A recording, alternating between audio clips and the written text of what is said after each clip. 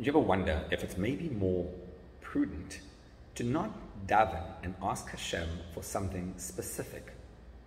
Because let's face it, you don't always get what you ask for. And if you ask for something specific, then when it, God forbid, doesn't come about, you can get disappointed and really lose your emunah. And so maybe it's more prudent to not ask for something specific and to just ask Hashem to do whatever He wants, whatever He sees fit. And of course, that really undermines the very essence of what davening is about, our ability to effect a change in the world. But hey, it doesn't always work. But maybe what we need is a little change in our understanding of what davening is.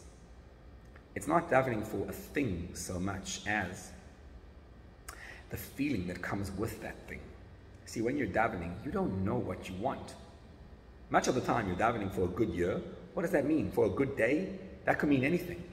So many things could happen during the day, you don't even know what you're davening for. And when you're davening for something specific, you don't actually know what you want. But you do know that you want the feeling that comes with that something. I want $1 million so that I can feel fulfilled and happy and powerful. I want the person cured so that I can feel gratitude. Take the feeling that you want from the thing and focus on that. And you tell Hashem, that feeling is what I want from this thing, but I want the feeling.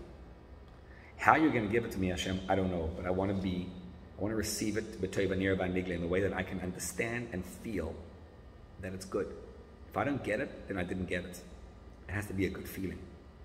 And then comes the key to davening. It's like a father who's holding an apple, and the child really wants it, and the father won't give it to the child. But then the child, smart, makes a bracha. And the child, after he makes a bracha, the father's like, what am I going to do? Now he has made a bracha in vain. If I don't give him the apple, the bracha will have been a vain name of Hashem. So he has no choice but to give it to him. And we do the same thing. We ask Hashem to cure this person. And then we make a bracha, Baruch atah Hashem, Refei Chilei Amo Yisrael. I make a bracha that I know that he was already cured. Baruch atah Hashem, Mevarech Hashanim. I asked you for money, Hashem. I know you already gave me the bracha. I already got it. Because if I ask you for the feeling, I want that feeling, then I can use my imagination to feel it now. I don't know the thing that I want. I know the feeling that I want when I'll get it. And that feeling, I can already feel now. That's how you daven. You take a thing that you want, a thing.